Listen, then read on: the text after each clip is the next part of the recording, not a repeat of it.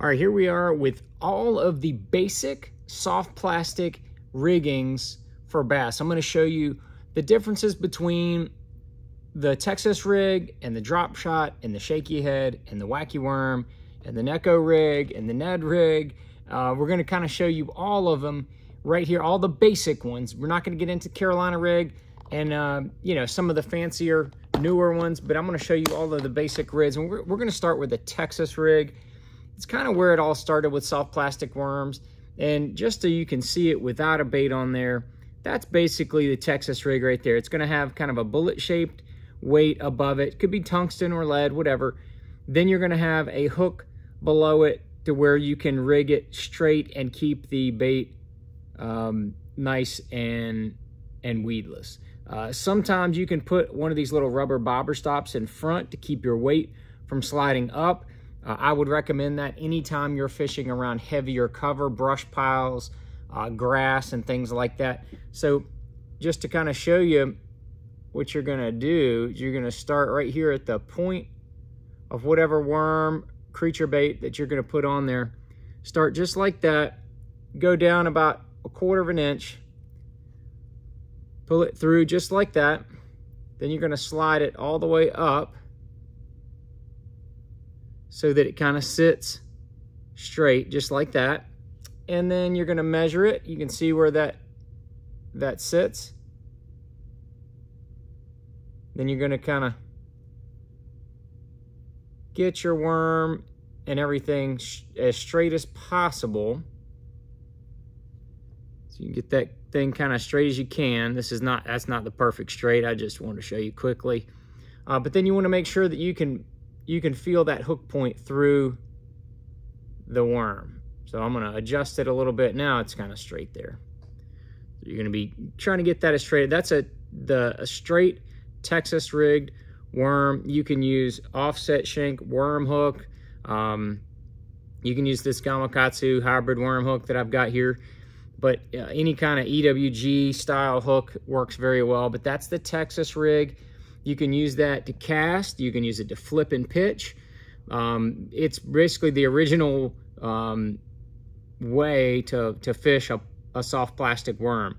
It came about back in the day, fishing down there on Toledo Bend and those type places, to where you wanted to be able to throw a rubber worm into thicker cover and not get it hung up. That was the deal. You could definitely put, you know, a little crawl bait like that crawl father on there if you wanted to, but that's the Texas rig worm.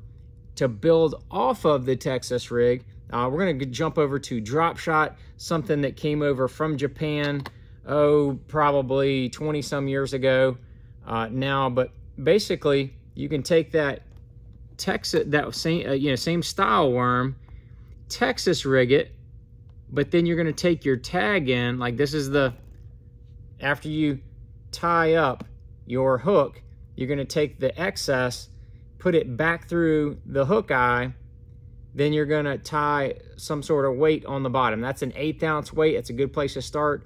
Anywhere from an 1/8 to 1/4, really good general drop shotting weights. But this is a Texas rigged drop shot. So you're going to, drop shot. You can drop shot and throw that thing around any kind of cover, shallow laydowns, all kind of different, grass, light brush, things like that.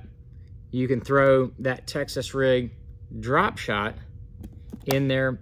And you can also drop shot what they call a nose hook. You're going to take a little hook like that guy right there.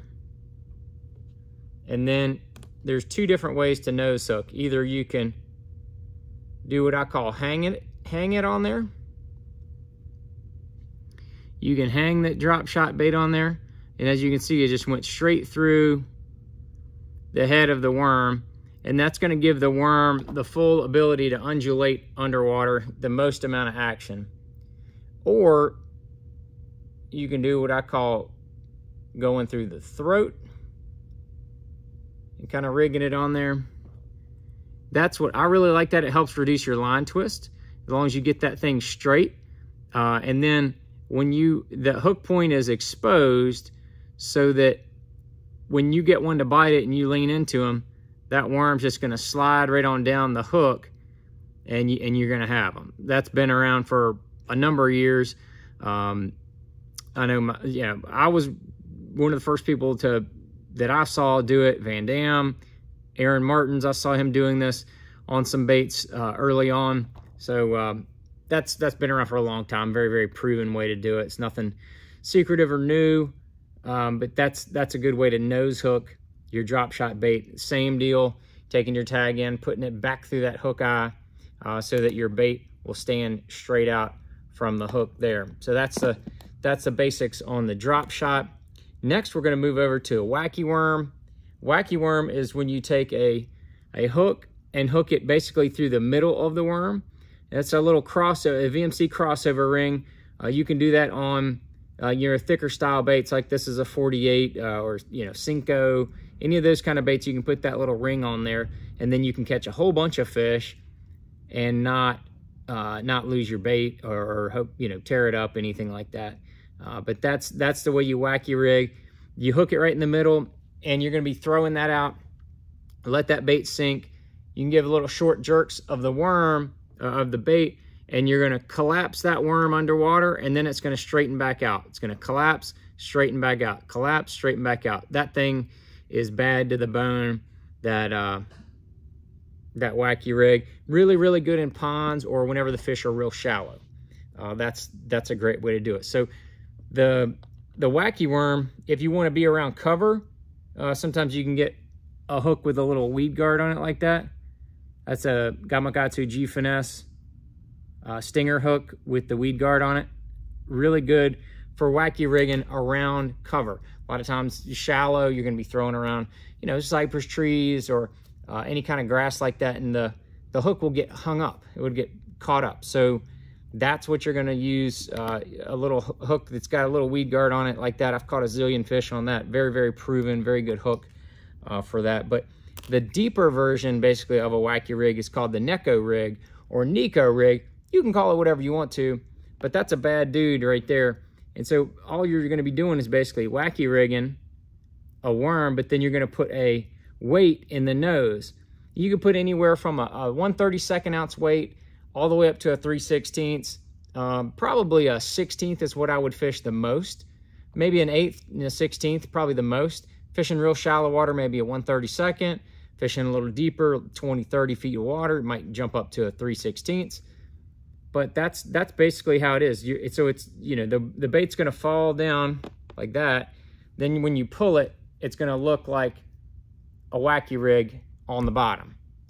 Neko means cat. That's what I was told in Japanese. I don't speak Japanese. I'm just telling you what I've been told. So it looked like a cat on the bottom. It's kind of the rig. Also another rig that came from Japan. But that Neko rig or Neko rig, Neko is the proper Japanese pronunciation, as I'm told. But that's a Missile Baits quiver worm designed for Neko rig and for a Tokyo rig. So let's get into the Tokyo rig. This is another one that came from Japan, called the Cherry rig over there, but it became known as the Tokyo rig because that's kind of where it came from. So it's got a swivel on the top, a round ring with an EWG style hook. They have other versions now, and then a long piece of metal, and then you've got where you can put weights on the bottom. So this is it's like a little short, heavy duty drop shot, basically. But you can take in, because the hook is independent, the hook freely swings on that rig there. It freely swings on there.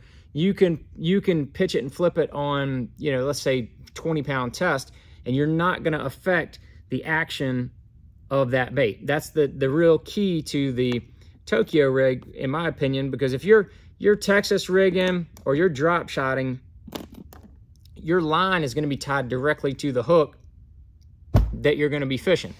So when you have that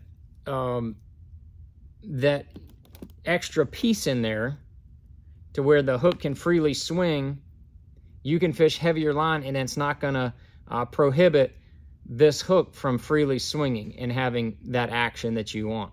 So that's the real advantage of Tokyo rig. Really, really good around heavy cover, really good around grass, and I like it around cypress trees. Anytime I want to keep the bait a little bit off the bottom and give it a horizontal presentation versus, you know, that Texas rig being more vertical, and then it scoots, and then it's vertical. That Tokyo rig stays horizontal like a natural bait fish swimming type action. So that's the Tokyo rig. Good bait. VMC makes one. Gamakatsu makes a really good one as well. But then we're gonna move over to what we call the shaky head.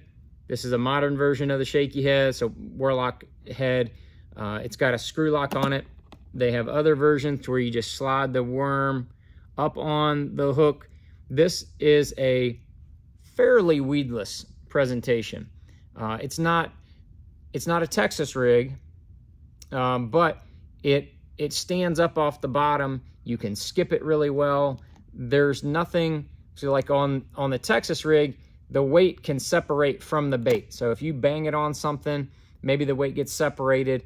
It kind of has that one type of action. Shaky head, that weight is fixed.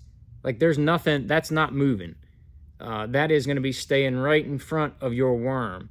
So when you're dragging that worm across the bottom, there's nothing to be moving, nothing to be bouncing around.